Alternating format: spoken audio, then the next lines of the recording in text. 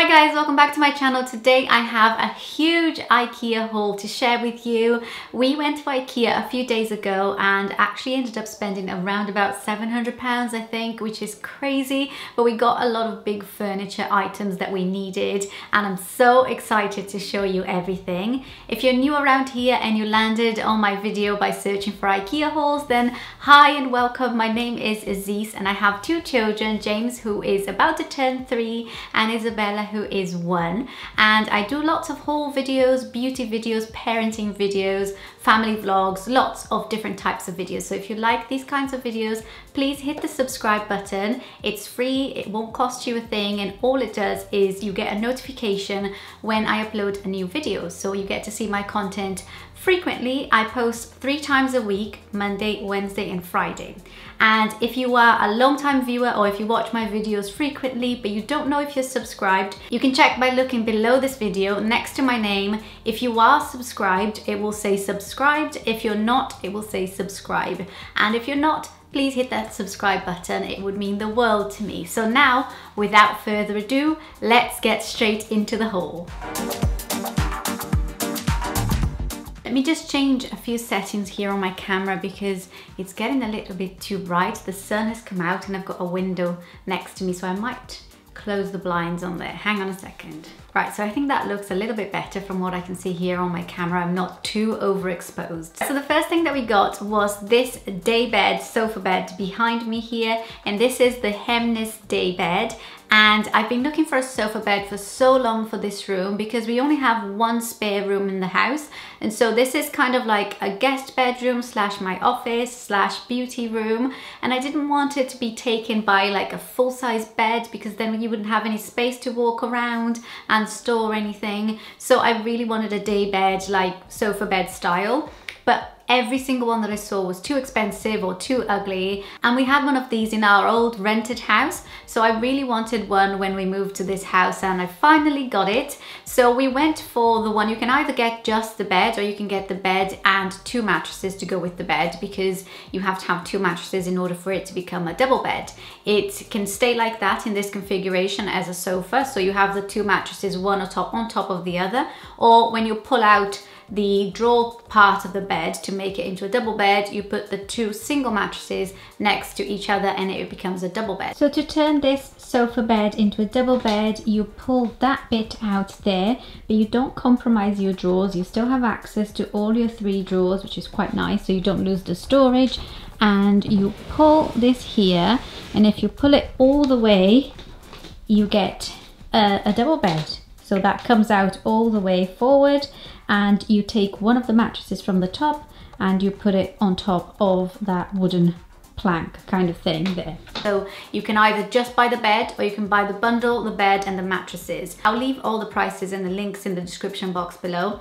And the bed on its own is about 240 odd pounds. So it's not too bad, you know, it's a good price for a sofa bed and it looks really pretty as well. It goes with my room decor, which is a lot of white and pinks and things like that. So I'm really, really pleased with it. My husband and I put it together over 3 days actually because we have 2 young children and we didn't have anyone to look after them. So we had to do it ourselves, and my husband pulled his back. So he was in a lot of pain and I was trying to help him as much as I could, but I'm not really good with flat pack stuff. But we managed and we built this bed, finished it last night actually, and yeah, so I'm really pleased with it and it just looks great, I think, in this room. So that was the first big purchase, and you can see how we ended up spending £700 in Ikea. So the next thing that we got is also a big piece of furniture that we haven't put together yet. I'm kind of waiting for poor Matthew's back to heal a little bit because he has been in a lot of pain with his back. So we got a chest of drawers, again from the same line, the Hemnes line, for our master bedroom. We went for the large one because we just need storage as much as we can, and it actually looked really pretty, and I'm excited to put that together and to get rid of all the mess that accumulates on one corner of our bedroom because we have like this empty space. So that's yet to be put together and I'll show you when we do finish it up. The third thing that we got, I'm going through like the big furniture items first and then the smaller things. we got a little toddler table and chairs for my 2 children. Now Isabella is a lot bigger and she needs a chair of her own as well, so I wanted to upgrade them to a bigger table and chairs. So I saw this one from Ikea, which was £20 for the table and the chairs, and you cannot beat the value for money on that. There was another one that I was looking at in Ikea, and that was a plastic table with the plastic chairs, and the table itself was about £30 and the 2 chairs was £15 each. So, you know, for £20 to get a wooden table and chairs for children, it's really good value for money. And I put it together myself with no help from anyone, and I'm just so proud of myself for doing that, because I really cannot work flat pack on my own. I'm just useless. But yeah, that's really good and I'm so happy with it. I ordered some contact paper from Amazon to protect the wooden top, because I can see that getting stained and damaged. So that was the third. I think that was all of the big furniture items that we got. And then for smaller and like more decorative things, I actually got some of the cushions that you can see on the background. I will do a close-up so you can see what I mean. So I got 2 cushions and 3 cushion covers, and I don't know how I missed the 3rd cushion, so I've got a spare cushion cover that I don't have any cushions to put into, and I've got to go buy another cushion. So I got 2 pink ones. The kind of color scheme of this room is pink, white, and I'm gonna do some gold accents. I first wanted pink, white and grey, but I have a lot of pink, white and grey in my house. My daughter's nursery is pink, white and grey. My lounge is grey and white. So I just wanted a bit of gold because I do like gold things. And yeah, so I'm gonna go for gold. So I'm thinking as well of changing the, what are they called? The drawer knobs to a more of a golden coppery, not coppery, but like an old gold, what's that called, like tarnished gold style. And if you know anywhere I can look for doorknobs, and it's not doorknobs, why do I keep saying doorknobs, drawer handles and things like that, then let me know. I've been looking on Amazon, but I haven't seen anything that's taken my fancy. And I forgot to say that I also got this pink throw, and I think it goes really well with the pink and white theme of this room. I also got 2 duvet covers for my son's bed. I'll just pick it up because they're right here. So these are the duvet covers that I picked up. They're like duvet sets, so you get the pillowcase as well as duvet cover. And this is for a toddler bed. What I find is, because his bed is from Ikea and his duvet is from Ikea as well, that when I buy toddler bed duvet covers for his duvet, they're too small. And then if I buy single bed duvet covers, they're too big. And only the Ikea duvet covers fit the Ikea duvet. So that's really strange and annoying. So I went ahead and I got 2 just because I'm not in Ikea every day. And I got this one, which is like robots themed. And yeah, I think it's the same pattern, the front and back. And this one is like a jungle theme. It's got a lion, tiger, palm trees and things like that. So that's what I got for James's bed. This is kind of like the only physical thing that I have to show you. Oh no, I forgot. The chair that I'm sitting on. I got that as well and I built it myself. So I really wanted an acrylic, is that how you say it? Acrylic chair for this room, and it was more of a want than anything. It was just like a crazy idea that I had in my mind, that I wanted an acrylic chair to put this kind of furry mat throw over it, very kind of blogger style. But I really wanted it, so I got it. And I think this was reasonably priced. There were much cheaper chairs, like just plain white wooden chairs, that I was really tempted to get because they were cheaper, but I really wanted it, so I got this one. My base came with a fault. It wasn't something that I put together, it's something that already came with the frame put together, but they put something inside out, which means that I have like a wobble now that makes a noise, which is really annoying, and I'm thinking whether or not I'm going to return this, but I'm just awful at returning things. I just find it such a hassle returning things. So I'd rather keep something and have this annoyance permanently than return it. But my husband is really adamant that we're going to return it.